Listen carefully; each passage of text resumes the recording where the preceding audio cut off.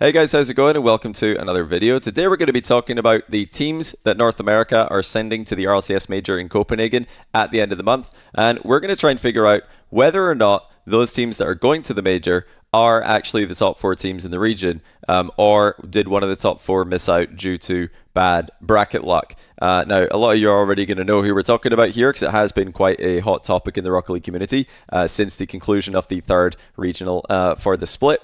But for those of you who don't know, the team that we're talking about is Space Station Gaming, who finished 5th equal alongside Dignitas, M80 and TSM. They all finished with 18 points. And we're going to be comparing Space Station's split to OG and Luminosity, who did qualify, and even before these 4 points were added, that's the minimum you get at the Major. OG got 21 in the split, and Luminosity got 24, which obviously no tiebreakers needed, no confusion there. They just qualified based on the points that they accumulated in the open qualifiers for this split. But before I get into the information, about Space Station, OG, and Luminosity, before we really start comparing the splits that these teams have had, I want to make it very clear that the purpose of this video is not to make you think any worse of OG and Luminosity. This video is highlighting what I think could be a small problem with the format, which would actually cost nothing to fix. There could be some small tweaks here and there to prevent this situation from happening. And I promise you that if LG or OG were the team with a really difficult run in Space Station's spot, I'd be making the same argument for them. Yeah, we're talking about a format issue here, not trying to undermine OG or LG and how strong they are. Because actually, based on current form, OG looked like the team closest to Gen G and G2. They started off the split horrendously, but they improved throughout the split, and now they look like the team who are contending quite well with the top 2. So the current form is not how you choose who qualifies. It is supposed to be consistency throughout the split that determines who goes to the Major. But hey, OG they're playing their best Rocket League right now, so they look like a good team for the Major. And LG throughout the split were definitely a top 4 team. From Open Qualifier 1 all the way to 3, they do look like a top 4 team in the region, so they absolutely deserve it. Like, I want to make that crystal clear. These teams are, they're good teams. LG absolutely deserve a top 4 based on how they performed throughout the split, and OG are peaking right now, so I think they're going to do really well. I'm excited to see these teams play. But that being said, let's take a look at Space Station Gaming's run, because although these teams have done well to qualify, the regain from OG is really inspirational. It's incredible what they've done actually throughout the split to turn their split around, losing the first 5 series of the split and then somehow qualifying. I mean, amazing stuff to come back from that, from 3 veterans of the game. Can't wait to see them play. Yeah, the Space Station definitely got a bit hard done by here, and I think the format did them a bit dirty. But yeah, before we get into the details, let's look at Hawkser, Space Station Gaming's Hawkser. He tweeted about the event that just concluded. He said, "Got dealt a few bad hands, but ultimately we have to win at least one of those series. I simply wasn't playing good enough to beat the top teams this split. Sorry, everyone." So he's taking it on the chin. True competitor, Hawkser. No complaints. And from their POV, they could have done more. So they know that this is somewhat in their control. It's not completely the format to blame. They had their chances, they didn't take them. So good tweet there by Hawkser to look forward to the next split. But yeah, Chicago, he's got a banger tweet about this. He says, this is before obviously the last quarterfinal against Gen G. He says, "Playing against Gen G again tomorrow, who would have guessed?" And then after losing that quarterfinal, he tweets, "My team, coach, SSG, and the fans all deserve better from me in that last series. I needed to be better. No excuses. Sorry for split 1." So again, these guys are not, I think they're taking it very well. They're taking it very professionally. So, good luck to them in the next split. And yeah, some pretty good reactions there, I would say, to the misfortune and indeed to the failure to qualify. Okay, let's compare the runs, because like I said, based on the points, it's very clear that OG and LG finished ahead. So in this format, they do deserve to be the Major teams. They have outperformed in the format and with the matches they've been given. But yeah, I've got a tweet that highlights some interesting stats. So actually, I've got a few great tweets here. First of all, another pinned tweet you should all check out, thenextrank.com, link in bio if you want. Videos about how to improve in Rocket League by myself and apparently Jack. Great tweet there by me. Definitely check out that announcement video. on the Rocket League Esports Twitter as well. Shout out Stumpy and Cole, and I think Doomsy as well for heading that one up. Fantastic stuff, man. I'm just retweeting a bunch of banger content here. Chalkcast, we're going to Korea, by the way. So yeah, that's pretty cool. Check out the recent podcast we've done if you want to hear more about that. Chalkcast Content Bootcamp. But here we go. This is a tweet I actually wanted to get to. I've pointed out that if someone didn't watch any of the split and you only saw these stats, you would probably think that SSG made top 4. So let's take a look at the game win percentage for OG, LG, and SSG versus G2 and Gen G. OG 28.5% game wins, LG 26.7. Sorry for the weird crop here. This hopefully makes sense to you. And SSG 25. So they've all got a very bad win rate, game win rate versus Gen G and G2. All very similarly bad win rate, but yes, SSG marginally worse. In that regard. Their series versus each other, OG won 2 and lost 1, SSG went 1 and 1, LG went 1 and 2. SSG lost to OG, beat LG, and LG and OG traded. So OG come out on top in that one. Well, I guess they got two stats are on top, and SSG and LG both have ones at the bottom. But this is where it gets interesting. SSG went undefeated against every other team in the competition, every other team in the region. They went 8-0. They did not lose a series against anyone not named Gen G, G2, and OG in the third regional one time. They beat everyone else. Meanwhile, LG went 10 wins, 4 losses. OG went 7 wins, 3 losses against the rest of the field. That's not LAN teams, just the rest of the competition. SSG clearly the best team against the rest of the competition. Also got another interesting stat here to show you guys. This is from Direct, the RLCS statistician. Shout out Direct for this one. He says Space Station Split was the 4th hardest strength of schedule of any North American split. This is in history, by the way. And it was the hardest of any that was using the Swiss format, not including teams that only played one regional within a split. So weirdly, the 3 hardest strength of schedules for Swiss splits were all this split. It was SSG, second hardest was Omelette, and third hardest was Gen G, who did qualify. So good stuff, Gen G, qualifying with a very difficult strength of schedule. But what this means basically is how well are the teams that you are playing performing. If the teams that you're playing against are winning a lot of their games, your opponent's win percentage will be higher, and that is a tougher strength of schedule. So Space Station have just finished this split with the hardest strength of schedule ever in North American Swiss history. We've used Swiss in fall splits previously. So they not only has their strength of schedule been the hardest, but they're also undefeated against everyone outside of the top 2 and 1 series against OG, which for me is a very solid, strong performance.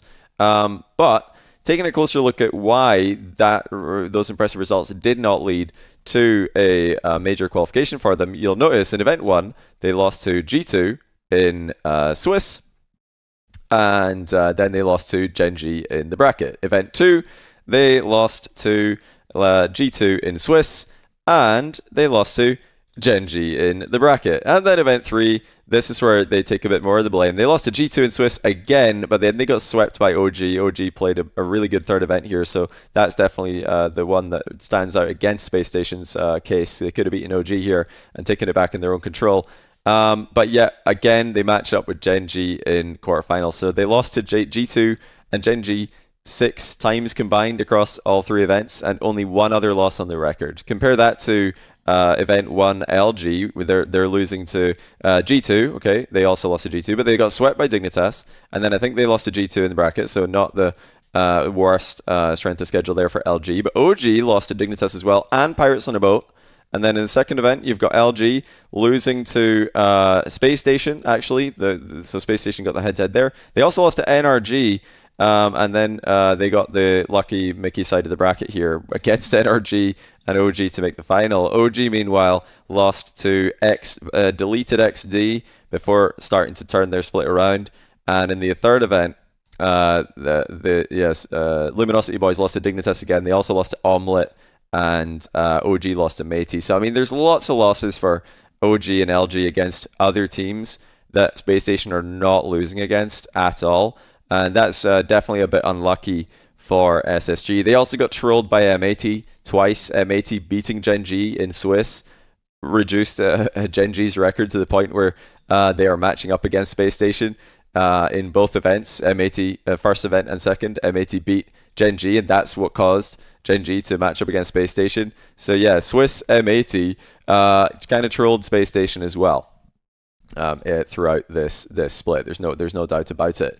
But you know, like I did also reply to my own tweet here saying, of course, stats don't tell the full story. LG and OG took their chances and SSG did not. But there's no denying LG and OG were given far easier runs by the format. And I guess my thing that I'm a bit sad about when it comes to this split is that we didn't get to see SSG versus either of those teams. We didn't get to see SSG versus anyone else in the playoffs. It was Gen G every time. Gen G, you know, because Gen G lost to M80, they matched up against SSG in both events. And I think event 2 is probably the most glaring example of this, where yeah, Gen G lose to M80, match up against SSG, who only lost to G2, the eventual winners of this event. So you've only lost to the winners and you match up against the second best team in the region. Very unlucky. Meanwhile, you've got LG and OG both finishing below you in Swiss with losses against XD and NRG. So definitely Space Station have outperformed LG and OG in the Swiss stage, only to be handed Gen G instead of NRG or playoffs M80, who are not as good as Swiss M80 as we all now know. So yeah, it just doesn't look very fair when you put it in that perspective, does it? You know, if Space Station intelligently finished 7th or 6th, they would have had a much better chance of making Major. Instead, they foolishly finished 5th place by beating Pirates in a boat. They should have lost this game 5, and they would have had a nice little 6 or 7 seed there for themselves, or would have had a chance of getting one. Maybe not. Their game win-loss did take a bit of a hit, but you know, obviously that's silly to think about losing for seeding, as we all know. And yeah, all in all, very unlucky. There's also another point here in Regional 3. Had they won against Dignitas 3-2 instead of 3-1, it would have been last seed in Swiss for them, which would have been TSM on the other side of their quarterfinal instead of Gen G for finishing 7th. So again, they're just not being rewarded for finishing ahead of M80 here. And yeah, LG and OG, their main rivals, get each other in the quarters, which means more points going to one of their biggest rivals, and it happened to be OG, which is the worst case scenario. So yeah, all the stars aligned to just ruin Space Station's chances in this split. And I guess we won't know, are they better than LG or OG? Well, we don't know because they didn't play them in bracket. But what we do know is that LG and OG didn't beat Gen G or G2 either. So anyone who's saying, you know, Space Station to make Copenhagen, for them to deserve Copenhagen, you got to beat G2. That is nonsense, because LG and OG didn't beat G2. Anyone who's saying they've got to beat Gen G in bracket or else they don't deserve Copenhagen, well, I mean, OG and LG didn't beat Gen G in bracket either. In fact, they didn't come close to beating them in bracket. G2 beat Luminosity 4-1 in the first event. They beat them 4-1 in the next event. At least Space Station took Gen G to game 6, and in fact they were overtime in game 5 here. They were almost ahead in the series, so that's probably the closest anyone played Gen G or OG throughout the split, except shout out OG as well. They did go overtime. That could have been overtime for a tie series. So those are the two cases where anyone took G2 or Gen G to game 6. But yeah, you've got to hold teams in the same kind of it's got to be a fair conversation here.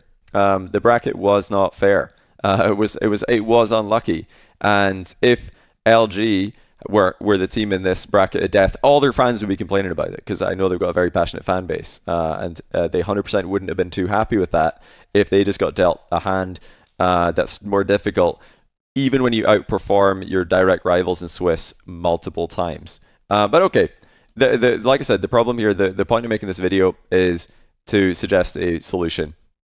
And a lot of you already know what the solution for me is going to be. It's the Salt Mine 3 playoff format. Round of applause for the Salt Mine 3 playoff format. What a format. It's honestly just miles better than single elimination for finding out who the top 4 and the top 2 teams are, because you get more matches between rival teams instead of everybody just being chucked in a quarterfinal and let's see who got the luck of the draw. With the AFL playoff format, that's what this is, the Australian Football League format. The top 4 seeds go into a double elimination, an upper bracket semi-final, double elimination style, and the next 4 seeds go into the lower bracket round 1.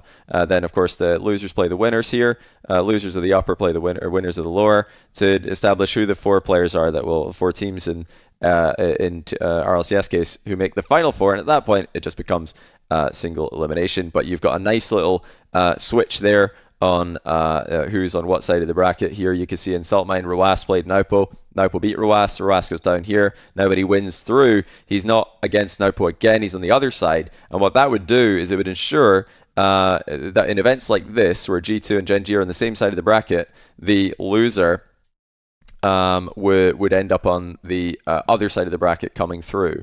You would have had well, actually I could show it to you.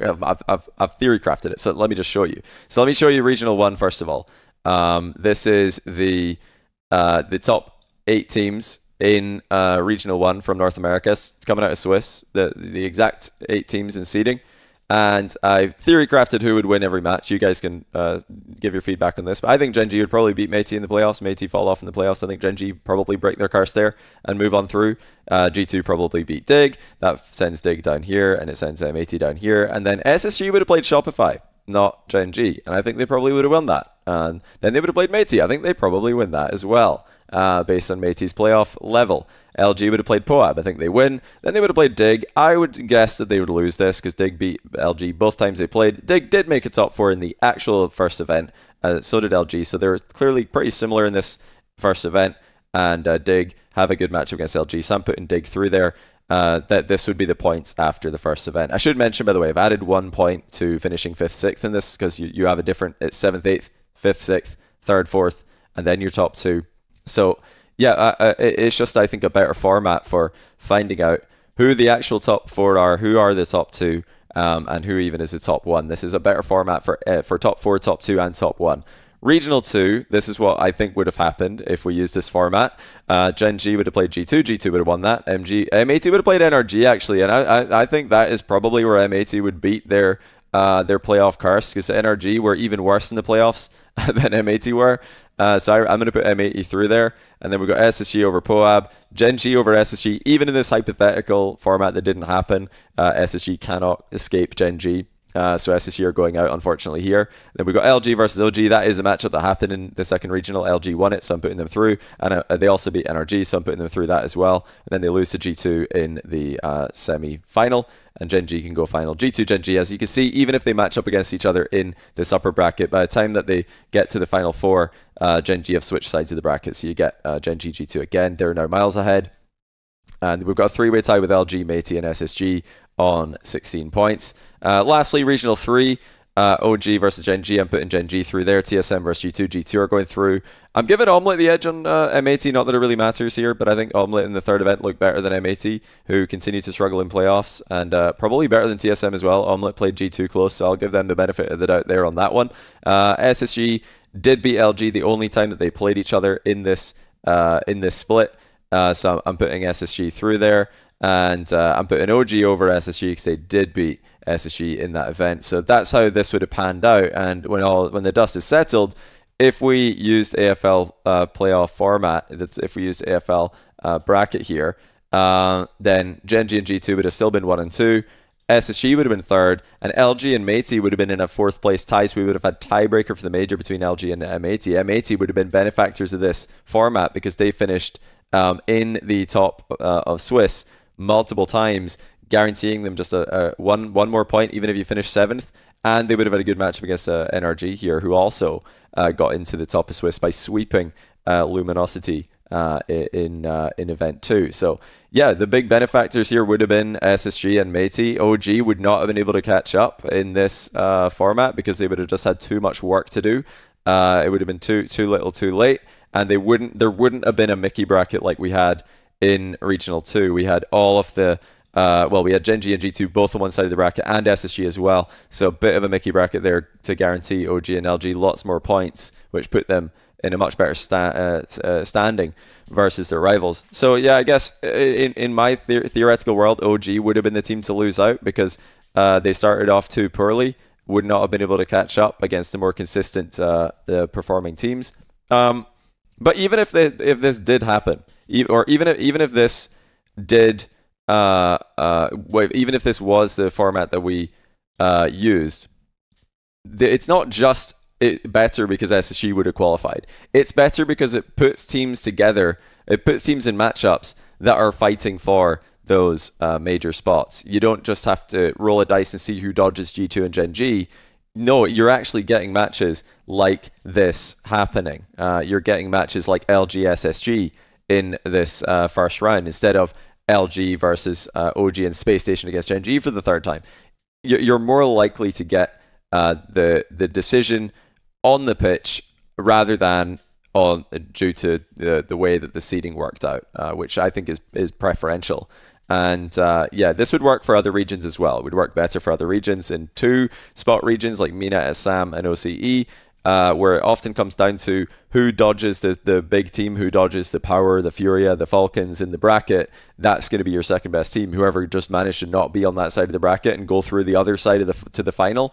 With this, you're not going to have to worry about that because you've got that switching of sides going into the final four. So even if you do draw the super team in this round, you can still win in the other round and get on the other side of the bracket and prove that you are the second best team at the end of it all. And I've also thrown in another one here for SSA and for APAC.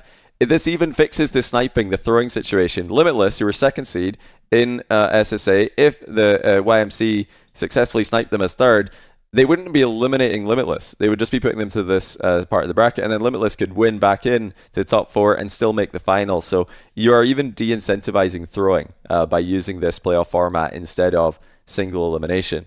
I think it's just better. I think it would fix all of the issues with top fours, top twos, and top ones not being consistent. And it would give us a more fair shout and more I guess, confident knowledge of who the top four really were. Instead of us having to speculate because they never played in the playoffs at all.